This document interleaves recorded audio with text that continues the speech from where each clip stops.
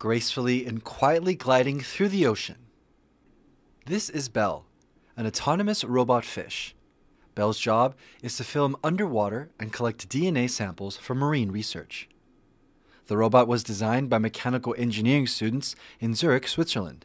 So our idea was to create a platform that actually fits into the ecosystem and that gets accepted as part of it. That's why we then developed a fish that behaves like a fish and is also accepted by other marine creatures as a fish. The 3-foot-long robot can swim to different locations while taking samples and uses artificial intelligence to help it maneuver. It moves and behaves like a real fish using a silicon fin, which features 2 cavities that pump water in cycles.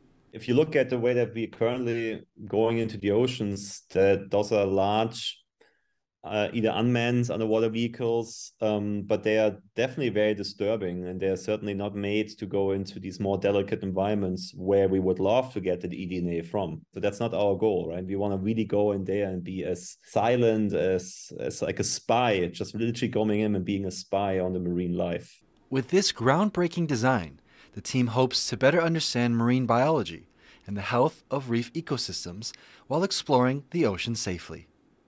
James Lin, Sanichi, and Jaime Ocon for TaiwanPlus.